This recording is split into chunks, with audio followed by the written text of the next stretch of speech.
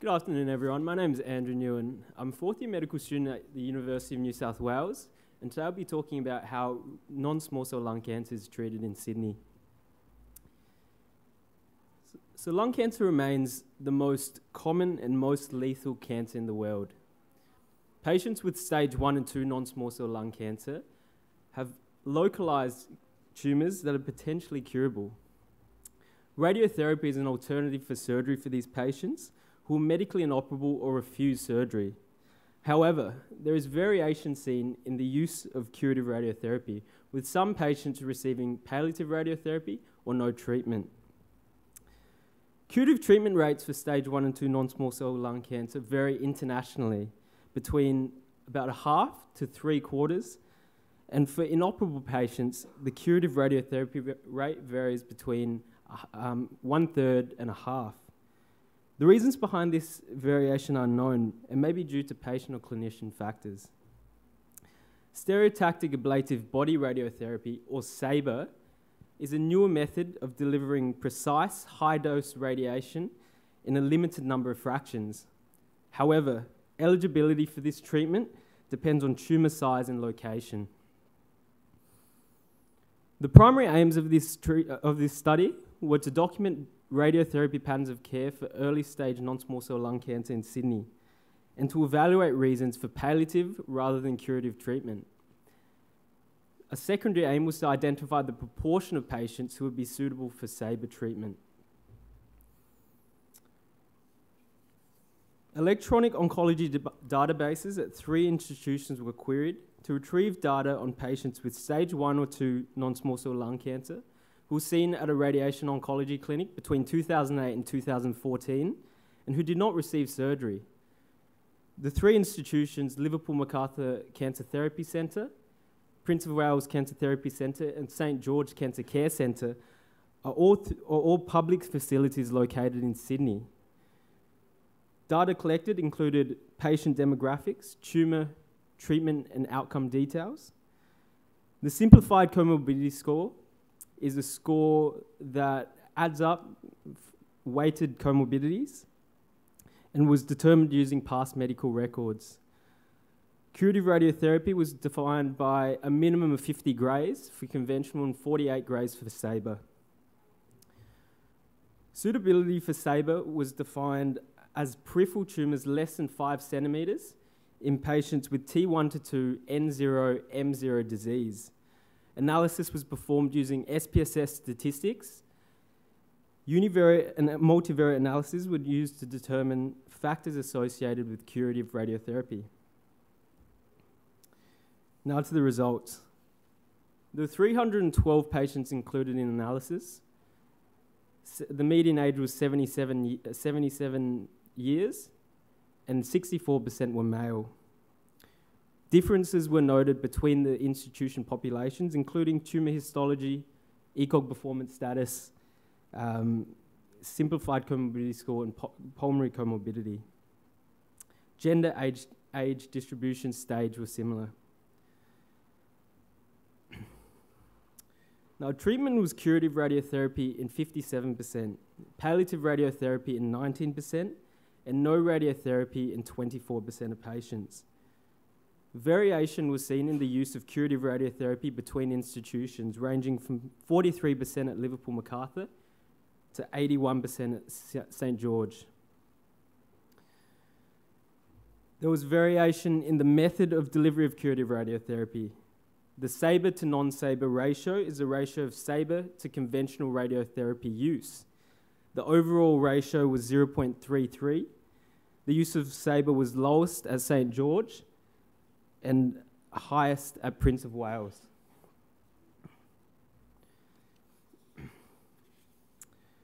We compared patterns of care between 2 separate time periods. We picked 2012 because this was the year when widespread SABR use began at these institutions. Use of curative radiotherapy increased from 51% during 2008 to 2011 to 64% from 2012 to 2014. with a corresponding decrease in the use of palliative radiotherapy by about half. The proportion of patients receiving no treatment was identical. The main reasons for receiving palliative or no treatment was chronic obstructive pulmonary disease or poor pulmonary function.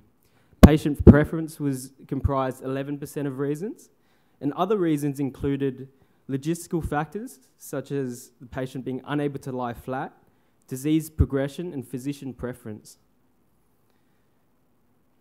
We also analysed factors associated with curative radiotherapy use on both univariate and multivariate analysis, the method of diagnosis, simplified comorbidity score, ECOG performance status, FEV1 percentage, institution, and time period were all significantly associated. In the subgroup of patients with T1 to 2, N0, M0 non-small cell lung cancer, those suitable for SABR based on tumour size and location include 32% who received palliative radiotherapy and approximately half who received no treatment, as well as conventional radiotherapy. About a third of patients who received no treatment and a fifth of those who underwent palliative radiotherapy were also clinically SABR for SABR, so clinically suitable for SABR, as defined as having an ECOG performance status between 0 and 2. Now, my apologies in advance for this next slide. There are only 3 published Australian studies that documented patterns of care in early stage non-small cell lung cancer. Our results fit in at a 57% curative treatment rate among 56%, 33%, which is the one just cut out below, and 73% at the bottom. Box et al. Reported the highest curative rate, but this was in a highly selected population whose management was only discussed at MDT. The lowest included stage 3 patients, and ours looked at patients who did not receive surgery. Overall, the literature does show variation in the Australian treatment patterns. To our knowledge, this is the first radiotherapy patterns of care study for inoperable stage 1 and 2 patients in Australia and outside North America. Use of curative radiotherapy for these patients varied between countries, 1/3 in Canada and half in the US and in ours. The Canadian study by Smith et al. Was before the introduction of SABR, which may explain its lower rate.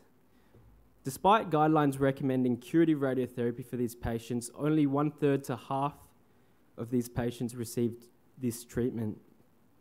Although Smith et al. Suggested that this is likely due to patient factors, such as poor performance status, older age, and poor general condition, we found that institutional factors also play a role. Like in ours, variation between institutions was also reported in Vail et al.'s study. According to the authors of this study, institutional variation could be due to a downstream effect in variations of surgical practice and preference-sensitive care.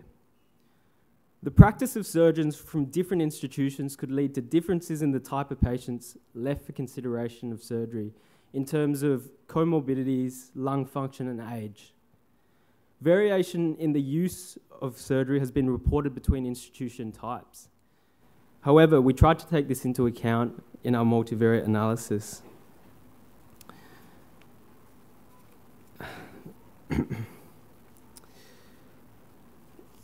Management for early stage non-small cell lung cancer is complex, often requiring discussion at MDT.